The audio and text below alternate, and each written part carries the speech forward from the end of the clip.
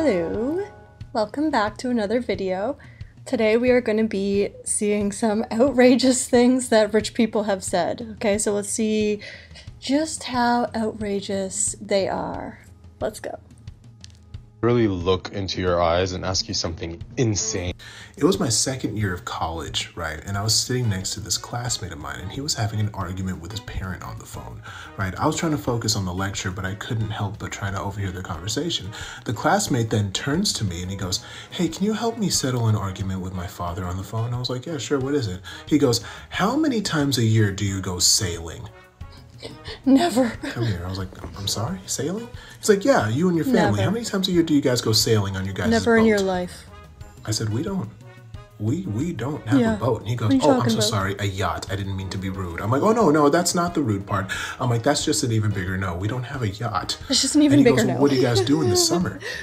Come here. I said, "In the summer, I go to Subways when they're about to close because they give me free food at night." I don't think I make enough money to be listening to this question. I'm not going to lie to you. People who grew up with That's money, funny. like, At the end of the month, let's pretend you don't spend any of it, you have $30,000. Yeah. But when bills and like But what part of insurance will be? Wait, you're telling me that if you got $30,000 a month, that would not pay your bills? Yeah, let's be well, like, I'm trying to think of like monthly bills. okay. Yeah. See, Just for 1 month, $200 $30,000 would not pay your bills? Are they confused with like I'm 3,000? trying to think. Yeah, That's cause, fine. You don't know? okay, let's people who grew up with money, like, literally look Oh my into your gosh. eyes and ask you something insane. So I went to high school in the design district of my city. So I brought in a lot of rich kids. But the type of rich kids that couldn't outwardly say that they're rich, but it would show. Why? You would know. For example, I lived an hour and 30 minutes away from the school, meaning I had to wake up at 5 a.m. every Ugh. morning since I was 14. So I would come in horrible. tired a lot. The bags under my eyes were not designer. They were TJ Maxx. And so my friends, the rich friends, would be like, "Sophia, why are you tired? Why do you have bags underneath your eyes? Why are you yawning all the time?" And I'd be like, "Oh, because I woke up at 5 a.m. to go to school." And they're like, "Why? What do you mean, why?" They're like, "Yeah, I just had to wake up like 10 minutes before school. I just drove here." Oh, What man. do you mean? You drove to the design district? You have a car? I Yeah. thought we all took public transportation. No. People who grew up with money, like, literally people who look had into cars your in eyes school. and ask you something insane. Their own When cars? I was 8 years old, I had one Rich. friend. We didn't know when you're 8 years old that what rich and what not rich is. Yeah, you And do. There was a birthday party. I feel like you do. At his country club. I feel like you where it was know a pool once party. you're around other kids. I didn't tell my parents it was for a birthday party. I was just, "Hey, I'm going to Ben's country club and swimming in the pool." My mom was like, "All right, we'll drop you off." I knew it was a birthday party, so with my swim trunks, I put like one of my like used like Charlotte Hornets baseball caps as his gift, and I just put it in a plastic sack, and I created like a happy birthday card. Well, that's nice of Hold you. on. So when we I'm sure your start mom would have doing helped the if you told her the presents, truth. He's getting, okay, at the time Super Nintendo was just brought out, so this would be equivalent to getting a How's PS5. the focus? Sorry. His parents got a Super Nintendo. don't know how to Obviously, I use was this. excited because I was going to be at his house every Oh, day. dang. But his friends, who parents knew, Sorry. were getting him Super Nintendo games, and I'm like starting to panic. Sort of working. where, like, they were nicely wrapped Super Nintendo games, Ninja Turtles, like really cool gifts, like because they are all wealthy. And then they get to my And it's the grocery bootleg sack ass with the dirty old used hat. Charlotte Hornets baseball cap Oh in my there, God. and a happy birthday card from me. At that moment, I was like, I don't belong.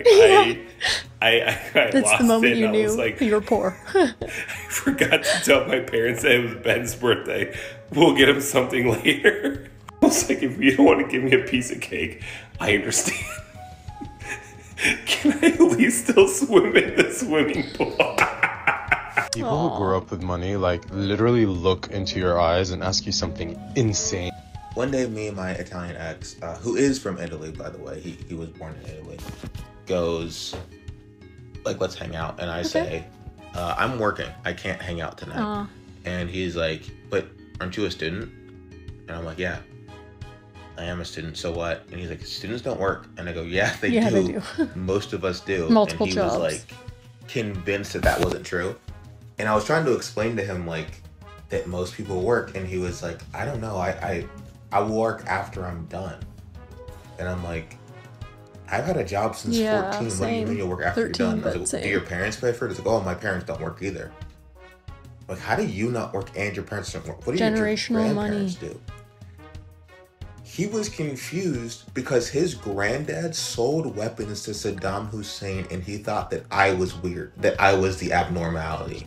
People who grow up with money, like, literally look into your eyes and ask you something. So we're all eating lunch. My coworker has just moved to Canada, and she's telling us about an apartment she just saw. The landlord just can't pass me over. Like, what can I do to make him choose me? I was like, look at your budget. Like, if you can offer like $50 to $100 more a month, like, offer that. And it might just be like done and dusted, and he gives it to you. And my other coworker's like sitting off to the side, not really involved in the conversation, but like on the outskirts of it, leans in and is like, babes, why don't you just offer to pay the year up front? Like, it's illegal, that's why. Like, dip into that savings account. Apparently you're not allowed to do that. All of us are silent. I just like stare at her and I'm like, why are you so stupid? Just buy the building. Month to month, idiot. Just buy the whole building. People who grow up with money, like, literally look into your eyes and ask you something insane. He's so funny because the rest of the video, he's like, they ask something crazy like, do you ski? And I relate to that so much because I grew up in Washington State where there's a lot of white people and there's a lot of rich white people. And I am not that. I am Asian and Polynesian and didn't grow up with money. And I grew up with a lot of white friends and they were always like, do you snowboard? Do you ski? Or do your parents take you to Snoqualmie? Or do your parents take you to Stevens Pass? And I was like, pardon? Like, my parents are taking me to Sizzlers on the weekend. Is that even a thing anymore? What's that? My parents are taking me to Denny's. Like, People who honestly, grow up if you with go money, out to like, eat, literally look into your eyes and ask you something insane. So my wife didn't grow up rich, but she grew up very comfortable in a fairly affluent neighborhood, and I grew up in poverty. But she, one time when we started dating, said to me in random conversation, do you remember when you used to have like astronauts come speak at your school? You know, like from the ones that were like the dads of your classmates? No, I do not remember. Never. People who grow up with money, like, literally look into your eyes and ask you something insane. I was applying for colleges many moons ago.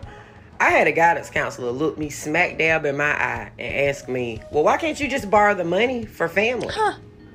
For college. For what? From what family? You mean this private institution right here that's charging people $20,000 to be here?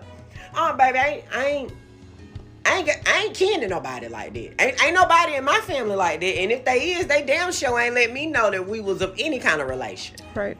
And the better question is, who you kin to? And the follow-up question is, what you doing later? Because I'm trying to put my kids in this family. Seems to me, I need to go on and take college off the table and put you on it. Because you are the college plan. For my kids is the way that it's looking right now. I could only pay for college because of grants. So 8 o'clock sounds good. When I was a barista at a coffee shop, I was kind of standing there cleaning up one day behind the counter, and then the people that were like sitting out in the lobby at a table were talking about something, and they were like all pharmaceutical reps and like that. And so one of them says something like, imagine a really poor person, like a really like poor person, like someone who makes like $52,000 a year. And all me and everyone else just stopped because like I was the manager and I was making $27,000 a year. So rich people can get. People who grow up with money, like, literally look into your eyes and ask you something insane. So there's this fundamental difference between people who grew up with money and people who grew up without money. The other day I was having a conversation with someone. Well, they were just answering questions that I absolutely did not ask. But they told me that they have a new neighbor, has kids, and they just moved in. They sent their kids over to play with the new neighbor kids. And when their kids came back, they were telling them about how few toys they have and how they don't have the new Xbox. And I'm like, congratulations, you already taught your kids to be judgmental little yeah. But then she says that she told her husband, hey, we're going to the trampoline park next week. You think we should invite the neighbor kids?